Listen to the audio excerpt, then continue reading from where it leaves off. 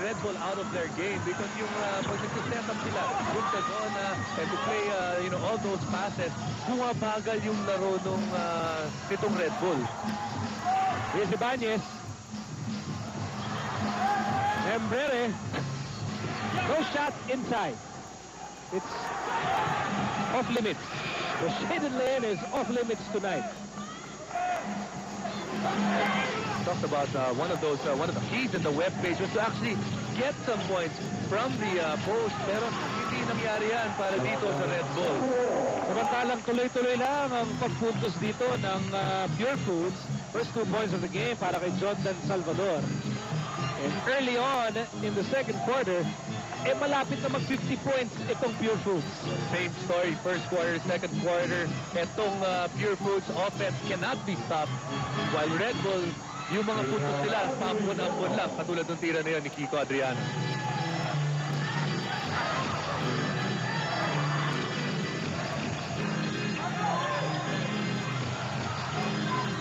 Here's Salvador. 10 to shoot para sa Purefoods.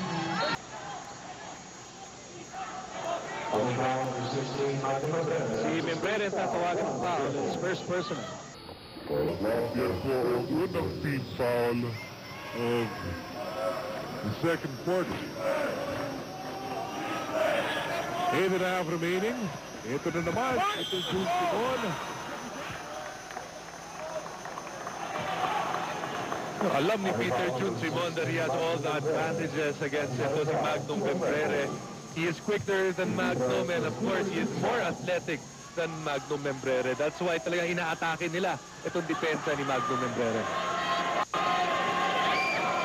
Well, Peter Jun Simon really coming into his own. Two out of 2 for the former PBA MVP, and he adds to this huge Purefoods lead, which now stands at 27 points.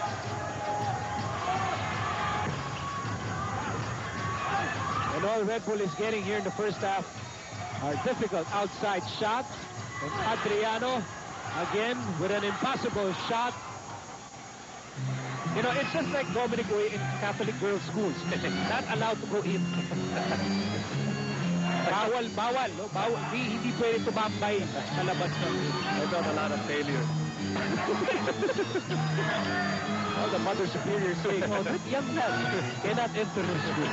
3 to shoot para sa Purefoods, and Peter Jun Simon almost makes the 3. Ito na, Warren Ibanez on the move.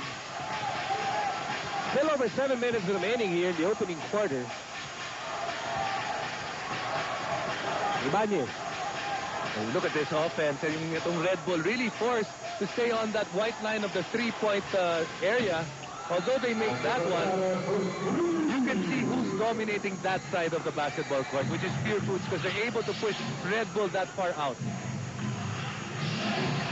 So PM3 for Magnum Membrere as we approach the last 7 minutes of the first half. Pero malaki-laki pa itong abante ng Purefoods. Takes to shoot. Kirby with it. Here's Membrere.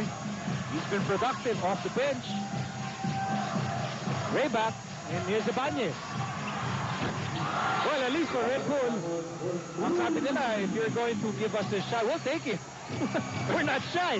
We'll take it. PM3 para kay Warren Ibanez. So that's 17 3-point attempts in the first quarter and a half of this ballgame.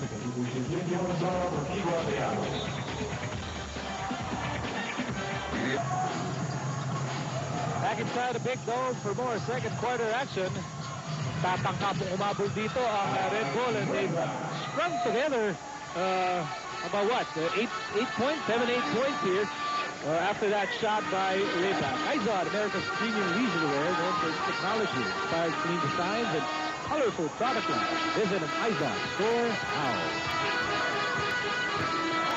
Here's Kirby. Simon. Blocked by Valenzuela. One more try. Wala pa rin. And that basket will not count. Junti, kakabalik lang sa ating laro because remember, he had 2 personal fouls kaya kailangan siya magpahinga. Ito, magpasok, foul na naman. So problema na naman to para kay Coach Yeng kung iiwan niya si Junti sa loob.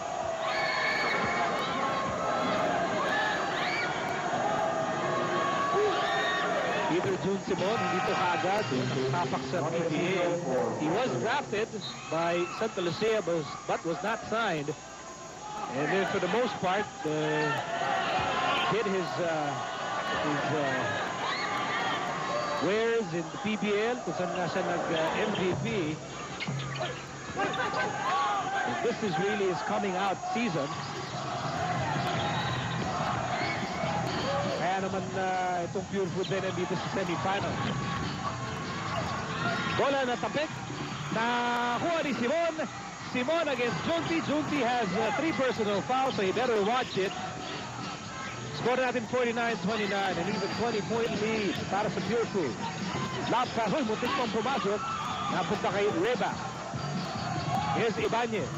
Ibanez, bounce pass inside Sharma. A nice pass mula dito kay Warren Ibanez. And look at Redbull when they're running. So much better to watch. Nakikita natin that's their comfort zone.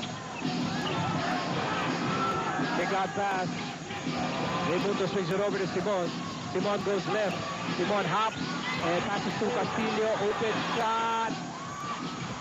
Sharma gets the rebound.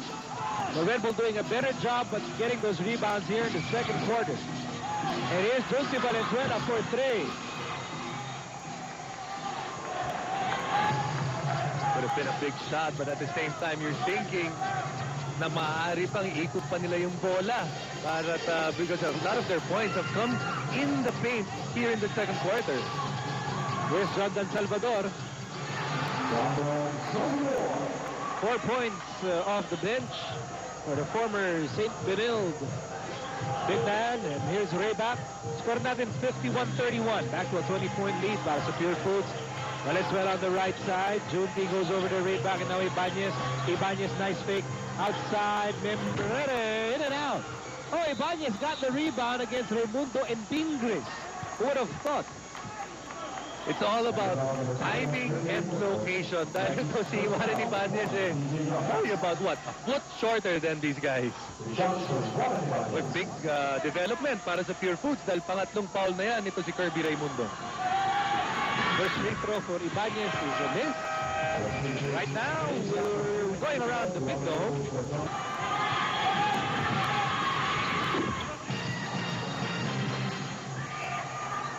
So Ibanez will cut down the deficit to 19 points.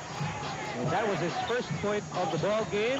Under 4 minutes to go. Dito sa second quarter. Ingrid, top of the key. Ingrid, what did he do with the basketball against Pinisi? Pinasa kay Adugol with 8 to shoot. Adugol makes his move, a power move, and he scores. Almost an identical move to sa nakita natin kanina where he attacked the basket with that jump hook. But the same result nonetheless.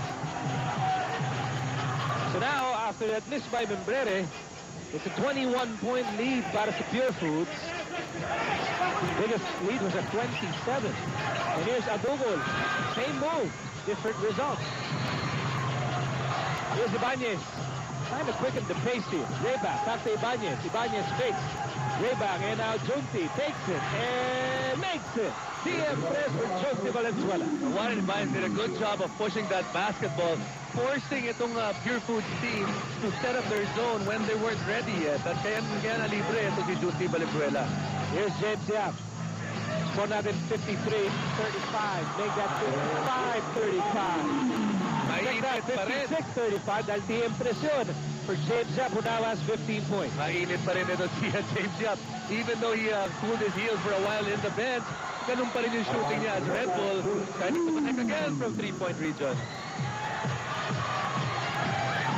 Well, this shootout looks good on the court, but it does not look good on the scoreboard. There was ang laki kasi ng puhunan ng Purefoods back in that opening quarter. At yung nagtanim ng puhunan is basically this 5 right here, except for Kirby Raimundo who had to be replaced because of 3 personal fouls. Tingnan natin kung magiging the same result para sa Purefoods 5 na to.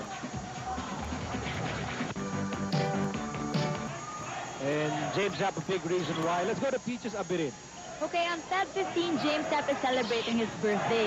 And alam niyo naman, on Feb 14, Valentine's Day. But aside from that, it's also the birthday of the wife of James Yap, Miss Chris Aquino. Pero alam mo na, kahit na triple celebration para sa mag-asawa, don't expect